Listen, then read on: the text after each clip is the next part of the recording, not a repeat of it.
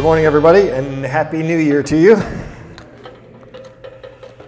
I'm going to ask that we all stand and read a verse of Scripture together. It's going to come up on the screen, and let's read it out loud, full voice. Are you ready? It's from Jeremiah 15. Here we go. Your words were found, and I ate them, and your words became for me a joy and the delight of my heart. One more time. Your words were found, and I ate them, and your words became for me a joy and the delight of my heart. Thank you very much. Have a seat. Years ago, when I was one of about 10 pastors on staff at a large local church, I sat with one of the members in my office who this guy kind of had a scowl on his face. We had come in and we were sitting down and chatting, and this guy said to me, he said, I think my time here is up, and it's time for me to move on. Well, I've heard those words before from other people over the years. Over 30 years as a pastor, I've heard just about everything. But this one kind of surprised me a little bit because he'd been a part of our ministry for a pretty long time. So I asked, is there a specific reason why you feel like your time here is up? And he hesitated for just a moment, and then he said, well, I'm just not getting fed. Not getting fed. Well, I hate those words. And not just out of insecurity or anything like that, but because the very aim of that church community was designed to alleviate episodes like that. We tried our best to build a culture that encouraged and taught self-feeding for every individual, because refusing that responsibility opens the floodgate for a kind of spiritual codependency, one that requires others to do for you what you should be doing for yourself. So I challenged this guy with a bit of a word picture. I said, just hang with me for a minute. Imagine this. I said, what if I stumbled into my house one day and Bonnie sees me gaunt and emaciated? No smart aleck comments, just use your imagination, okay? I'm like 90 pounds. My eyes are sunken into gray sockets. My body is just frail. Everybody can see my bones. I'm obviously dying from malnutrition. And when she sees me, she asks, what in the world is happening to you? And I just say, I'm not getting fed around here. No one's feeding me. What would her response be? Well, what any normal person would say, the kitchen is right there. Feed yourself. Feed yourself. That is ridiculous, right? So I challenged the guy a bit further. I asked him about time in God's Word personally. I said, are you reading the Bible at home? I mean, you have some quiet time alone with God? How is that going? Well, I recognized the look that he gave me. You've heard of the eye of the tiger? This was more the dull stare of the dairy cow. Just this blank stare. He had let this life essential somehow drop off of his list of what was important. He still left the church. And I'll tell you why. Because the illusion of that mindset that he has makes you think that a change in geography will make an internal change as well. It never does. It never does. It happens to all of us, really, even believers with the best of intentions. It's happened to me. I remember seasons of malnutrition in my own life. And there were those around me that challenged me on these kinds of things. I remember one guy coming up to me and saying, are you depending on once-a-week feedings on Sunday mornings to sustain you? I mean, someone else shoveling food down your gullet? He said, grow up. You're not a baby anymore, are you? He said, feed yourself. Open your Bible daily and feed yourself. If you are starved, listen, this is what he said. If you're starved, bored, or malnourished, it's your fault, not somebody else's. I was like, well, why don't you tell me what you really feel? And my problem was not a lack of resources. My problem was that subconsciously I was expecting other people to spoon feed me to some degree. Not only that, but I was ignoring God's very, very best and most gifted teacher, the Holy Spirit. I mean, God's Spirit is available to me. It's available to all of us to be a personal counselor and guide through the exploration of His Word. And He invites us to be His students. But so often we live with that dull stare, don't we? Expecting others to do for us what we can only do for ourselves. Take responsibility for our own spiritual health and our own growth and our own nourishment. So after I got into the Bible on my own and taking responsibility for it, I remember the words of Psalm 32 really just kind of poking me right in the chest. Here's what it says. The Lord says, I will guide you along the best pathway for your life. I will advise you and watch over you. Do not be like a senseless horse or mule that needs a bit and bridle to keep it under control. Well, I had to admit the ugly truth. I was that horse. I was that mule. And it's no fun making that confession. But it was time for me to engage and take responsibility for myself. And that's what we're going to do in 2021. I'm going to teach my way all the way through the Bible, starting on page 1. And obviously, you can't go through every single verse, or it would be years and years. But I'm going to go through the mega themes of the Bible and through every book of the Bible. It'll take us through till around the fall, and we'll just kind of see, we'll let it kind of evolve as it goes. But I'm going to teach my way all the way through the Bible in 2021. I mean, who knows what 2021 holds, right? I mean, we certainly didn't see the free-range weirdness of 2020 coming, did we? We did not. I mean, what if 2021 is even weirder? Weirder, is that even a word? We have an English teacher here.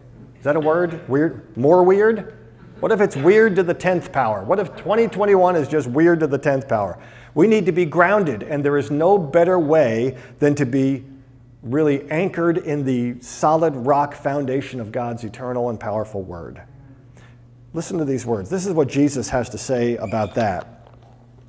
He says these words in Matthew chapter 7. You've heard these before. I know you have. Everyone who hears these words of mine and puts them into practice is like a wise man who built his house on the rock. The rain came down, the streams rose, the winds blew and beat against that house, yet it did not fall because it had its foundation on the rock. But everyone who hears these words of mine and does not put them into practice is like a foolish man who built his house on sand. The rain came down, the streams rose, the winds blew and beat against that house, and it fell with a great crash, it says. It fell with a great crash. Something falling with a great crash is never good, especially when you're talking about a life. Now, with that in mind, I'm going to give you a couple of statistics, and you're not going to like them.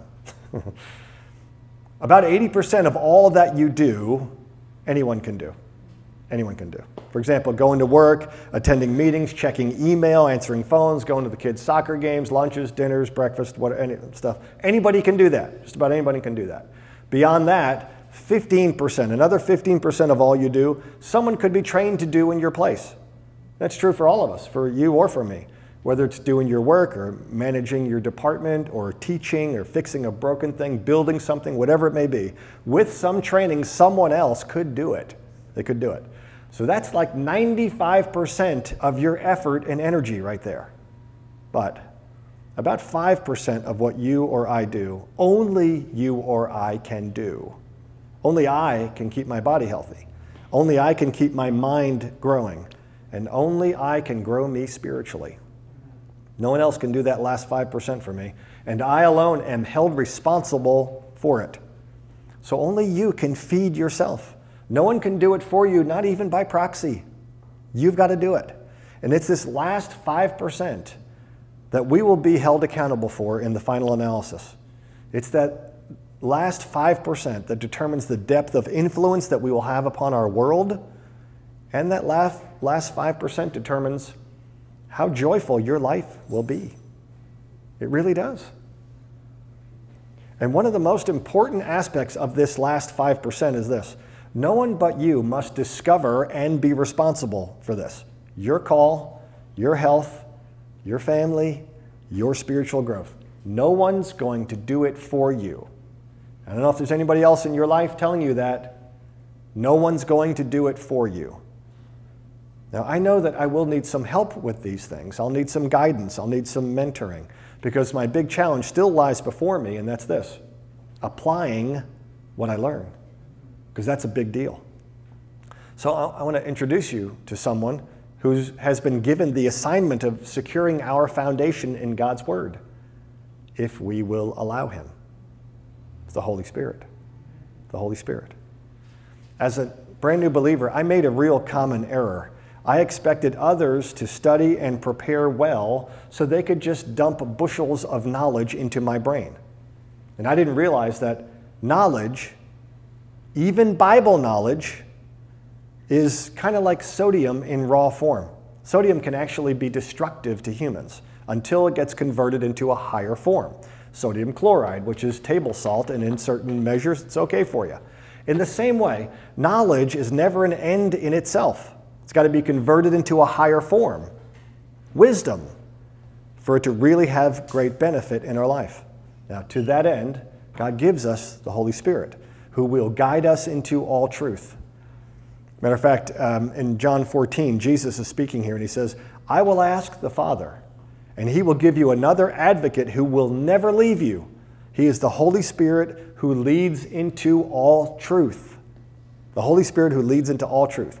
God has assigned his Holy Spirit to be our guide, the guide who will develop God's very wisdom into our lives. It's the aim of God's word and his Spirit at work in us. So how does this work? How does it work?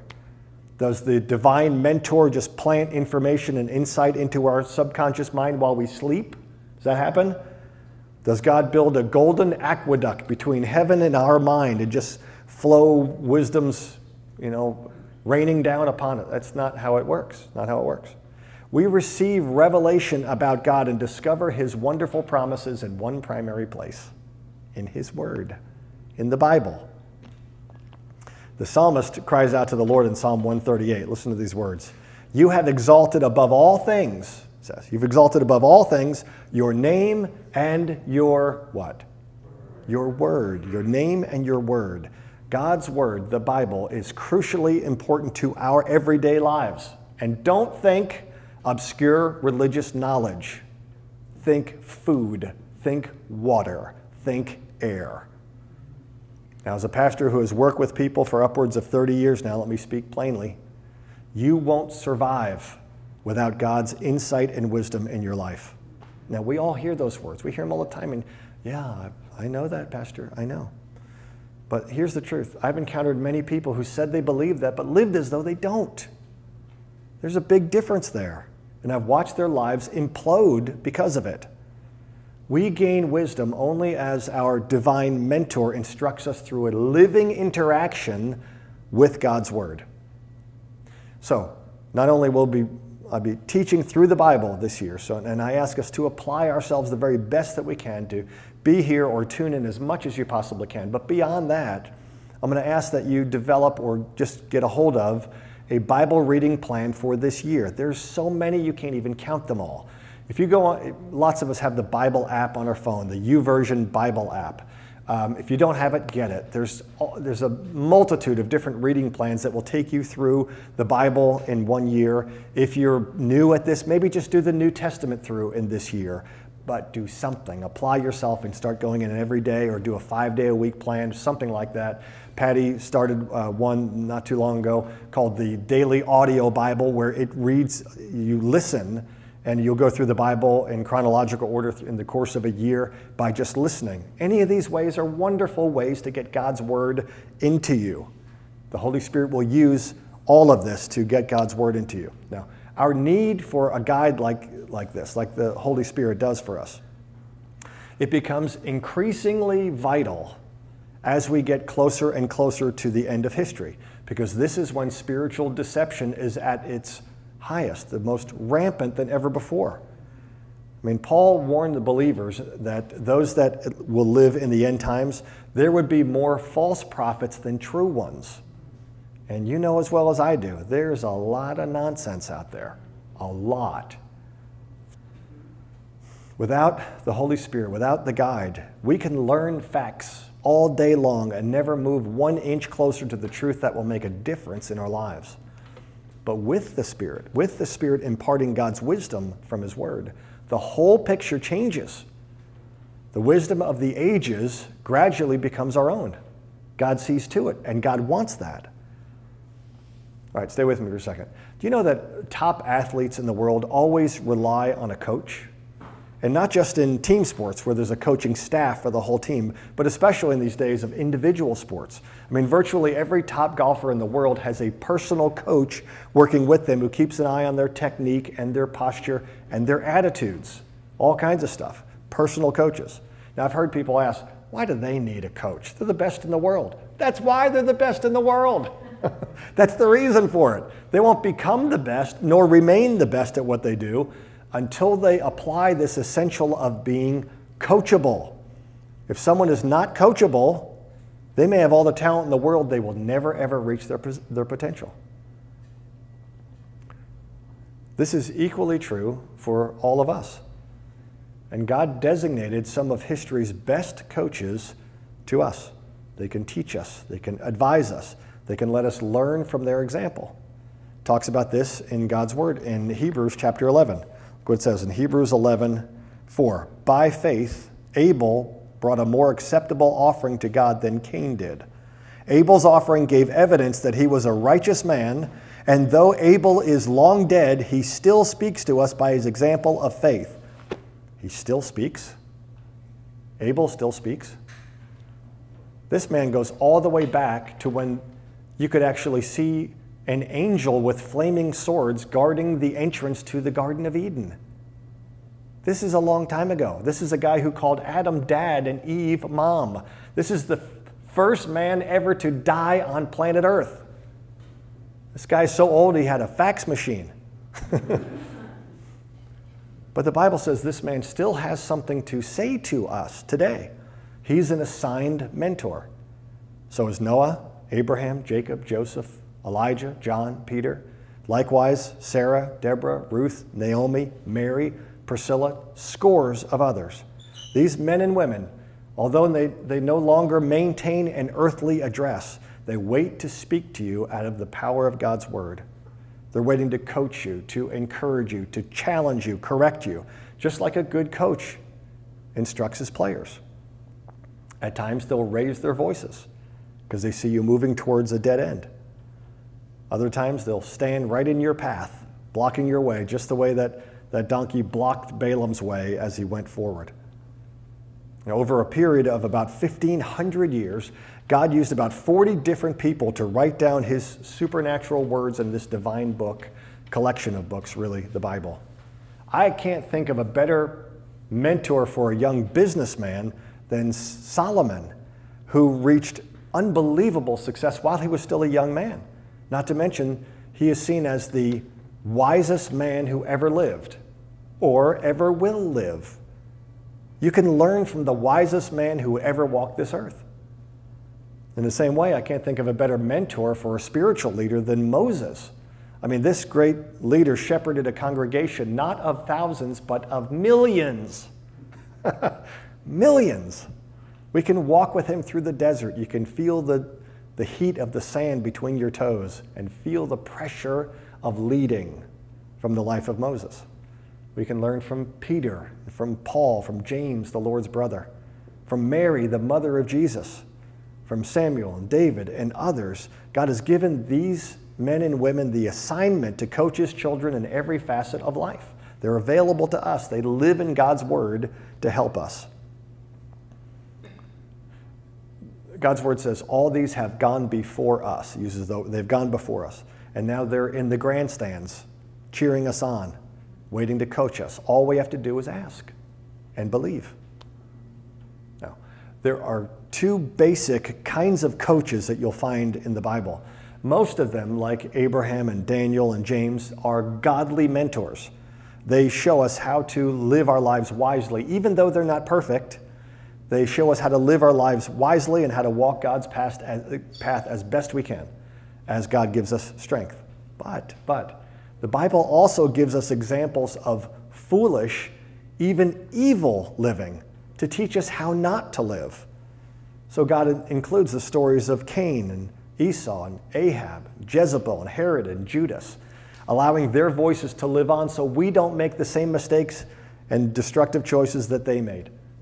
They speak to us from the downside of poor decisions. And Solomon reminds us of this in the book of Proverbs, chapter 24. Look at these words. The writer says, I went past the field of a sluggard, past the vineyard of someone who has no sense. Thorns had come up everywhere, the ground was covered with weeds, and the stone wall was in ruins. I learned a lesson from what I saw. A little more sleep, a little more slumber, and poverty will come on you like a thief. Now, you see that example, and you learn from it. I don't want to be known as a sluggard, someone who has no sense. In modern terms, I don't want to be a doofus, and neither do you. Now, a while back, I remember talking to a guy who had been away at Bible school for a couple of years, and he had returned, and I was talking to him. And I asked him, I said, how were your classes? And he said, some of them were awesome. Some were a total waste. I said, really? What do you mean? He said, some of the instructors were really, really good, but the rest were awful. He said, I didn't learn anything from them. Well, I decided to challenge him a little bit, and I said, you can learn as much from the bad as from the good. He said, no, you don't get it. You don't understand. Some of them were so bad, we were bored stiff within 5 minutes. I said, that's an incredible opportunity. He said, what? I said, you can learn amazing things from that experience. So, take notes on it. Look back on, take notes on it. Like, Professor A was able to bore us to sleep within 5 minutes. Somehow he has taken the most exciting book in the world and bored people to tears with it, and that's a miracle. But I said, then analyze what he did. What made it so boring? What was it? Was it his monotone voice, his lack of preparation? Did he have no passion for the subject? If you could figure out how to learn from the bad as well as from the good, then you'll learn twice as much. Dull stare of the dairy cow. But that's true for all of us. That's why God put in the Bible these raw, unedited accounts of men and women behaving both wisely and foolishly. He handpicked these people to mentor us, the good and the bad together. And the lessons will come from every angle. So get ready. The best gems might come from unexpected places. And if you'll go there, those treasures will belong to you. You have a divine inheritance waiting in the pages of Scripture. So don't you want to go after it? Go get it? We can let these Bible writers influence our lives right here and now, thousands of years later. Their voices continue echoing down the hallways of our lives. And after thousands of years, not one thing has been lost. Their words are as alive today and as powerful today as the day they were first uttered. They're captured in kind of a time warp. These coaches share potent lessons of wisdom, awaiting discovery. So the prophets still speak, the coaches still instruct, the Holy Spirit is still waiting to mentor you. God uses the character of His Word to inspire us through their success and disciple us through their scars. So we're going to walk alongside their rough, unedited lives with eyes wide open. So I'm inviting all of us in 2021. We're going to jump into this experience of absorbing the Bible, absorbing God's Word, and becoming better for it. We'll allow ourselves to be coached into experiencing God's very, very best for our lives. Now, as we wrap up, I want to take us right back to the very beginning, right where we started, and I'm going to read this verse from Jeremiah again.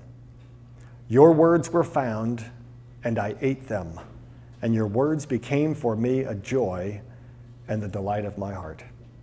I want you to bow your heads and we'll pray.